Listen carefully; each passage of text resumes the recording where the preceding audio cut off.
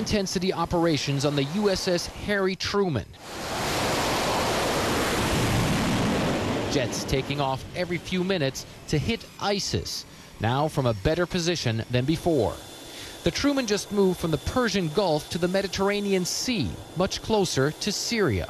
We spoke to F-18 pilots flying one of the first strike missions. It was a close air support mission, so we don't know the targets prior to taking off. There did happen to be a few targets, so we struck those targets.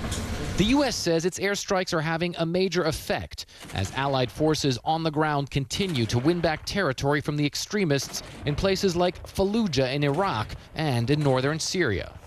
American jets not only hitting ISIS positions on the front lines, but also supply lines and cash warehouses.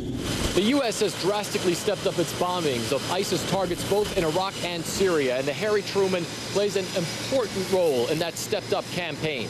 Now that it's here in the Mediterranean, its jets are even closer to many of the targets they need to hit.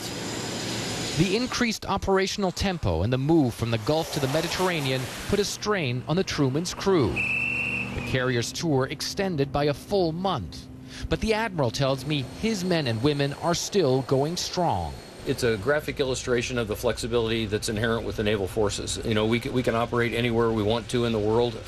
As it happens on this deployment, our priority has been the support of Operation Inherent Resolve in Iraq and Syria. U.S. commanders believe the coming weeks will be critical in the fight against ISIS, now that the group seems to be losing its grip on some of its major strongholds, gains the Truman's pilots helped pave the way for. We have definitely degraded them, and we've destroyed them in many different places all throughout Iraq and Syria, so I feel like we've made a large impact. ISIS may be weakened, but some of the most intense fighting against the group probably still lies ahead.